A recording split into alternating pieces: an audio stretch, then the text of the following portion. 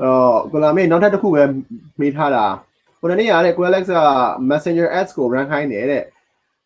Messenger ads ကပိုဈေးများမဲ့ထင်တယ်တဲ့ဒါပေမဲ့ဈေးများပေမဲ့တခြား objective တဲ့ effective ပိုဖြစ်နိုင်တယ်လားကို Alex ဆိုတော့ပထမဦးဆုံးကျွန်တော်ပြန်မေးချင်တာလေobjective တဲ့တခြား objective တဲ့ effective ပိုဖြစ်နိုင်လားဆိုတော့ objective ကဘာလဲပေါ့အဲ့ဒါအရေးကြီးတယ် objective ကျွန်တော်အများကြီးပြောရစကားတစ်ခုရှိရယ် objective နဲ့ target audience နဲ့အဲ့နှစ်ခုကကျွန်တော်တို့ business မှာအရေးအကြီးဆုံးနှစ်ချက်ထဲမှာပါတယ်အဲ့တော့ objective မရှိဘဲနဲ့တော့ messenger ads မဟုတ်ဘူးကျွန်တော်တို့ကြားမင်း CRM ပဲလဲဘာမှရမှာမဟုတ်ဒါပေမဲ့ objective ကကျွန်တော်ပြောတာ brand awareness objective လား brand love တိုးချင်တဲ့ brand ကိုပိုချစ်အောင် brand ကို engage ပိုလုပ်အောင်တွားချင်တဲ့ objective လားဒါမှမဟုတ်လို့ရှိရင်နောက်ဆုံးကျွန်တော်တို့ sales လုပ်ချင်တဲ့ objective လားဆိုပြီးတော့ကျွန်တော်တို့ customer journey တစ်ခုလုံးမှာ objective တွေအများကြီးပါတယ်အဲ့မှာမဟုတ်ဘဲကျွန်တော် business objective တွေလည်းရှိတယ်ကျွန်တော်တို့ market expansion လုပ်ချင်တာလား product အသစ် launch လုပ်ချင်တာလား objective ကဘာလဲဆိုတာကိုကျွန်တော်သိဖို့အရေးကြီးတယ် okay အဲ့တော့ဟိုကျွန်တော်တို့အခုက live အနေနဲ့ပြောနေရမျိုးမဟုတ်ဘူးဆိုတော့ကျွန်တော်ဒီစာကိုပဲကြားလိုက်တဲ့ context လေးကနေပြီးတော့ကျွန်တော်ပြန်ဖြေပေးရရင် messenger ads ဆိုတာကကျွန်တော်တို့ဈေးရောင်း conversation တစ်ခုလုပ်လို့အရန်လွယ်တယ်ဆို conversation ဆိုတာ customers ကိုရဲ့ target ကကိုယ်စကားလာပြောချင်အောင် Facebook ကထားတော့ကျွန်တော်နားမှာပါရှိရောchampagne ရှိရယ်ဟို sparkling wine ရှိရယ် sorry မဟုတ်အဲ့တော့ဒီ sparkling wine ကိုကုန်ဝိုင်းကျွန်တော်လက်ဆောင်ပေးနေတဲ့လူတွေ sparkling wine ပေးလို့ရပါတယ်အခုကမဝယ်နိုင်ဘူးဖြစ်နေ sparkling wine တော့မှရဲထိုက်တယ်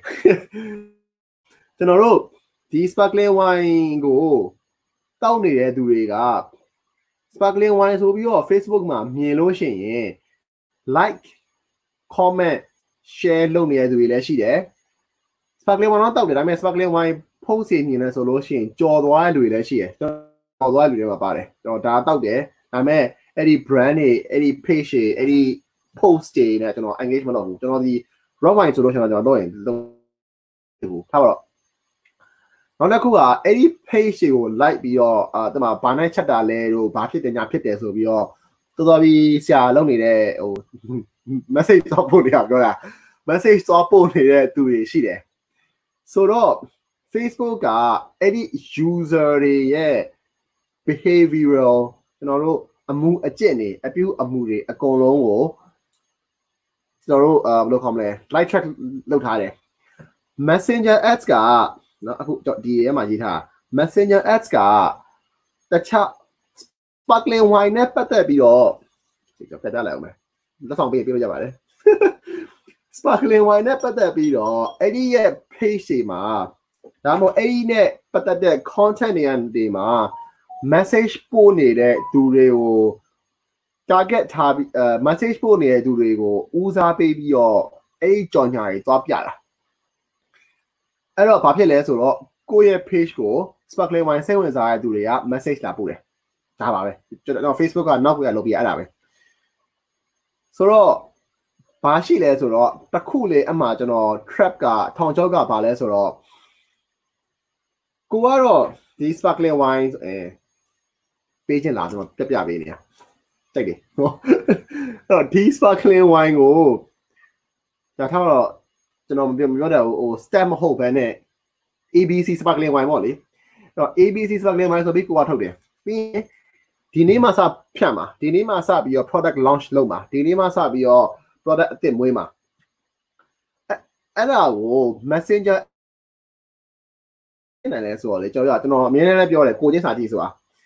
ကိုချင်းစာကြည့်လိုက်ကိုတခါမှမကြားဘူးရဲ့ brand ကို message တစ်ခုသွားဖို့ဆိုတာတော်ကြီးကိုခဲရင်းတဲ့ကိစ္စအဲ့တော့အဲ့ဒီအချိန်မှာကျွန်တော်ကဘာလုပ်စေချင်လဲဆိုတော့အရင်ဆုံး product launch မလုပ်ခင်မှာ awareness ကို run engagement နဲ့ဖြစ်ဖြစ် video view နဲ့ပဲဖြစ်ဖြစ် reach နဲ့ပဲဖြစ်ဖြစ် run ပြီးရင် engagement နဲ့ရအောင်လုပ် brand ကိုလူသိလာအောင်လုပ် ပြီးတော့မှ fans တွေရတာလိမ့်မယ်ကျွန်တော် Facebook fans တွေ Facebook followers တွေရတာလိမ့်မယ်အဲ့ဒီလူတွေကိုမှဒါလေးခဏမှပြရတယ်အဲ့ဒီလူတွေကိုမှကိုယ့်ရဲ့ ABC sparkling wine ဆိုတဲ့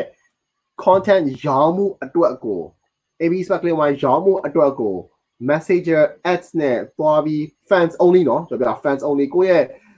ကို page ကိုတည်သွားပြီကို page ကိုမြင်မှုနေပြီဆိုတော့ fans တွေကိုပဲသွားပြီးတော့အေးဒါရှိတယ်ဆိုပြီးတော့သွားပြတယ်ဆိုရင်ဒါမှမဟုတ်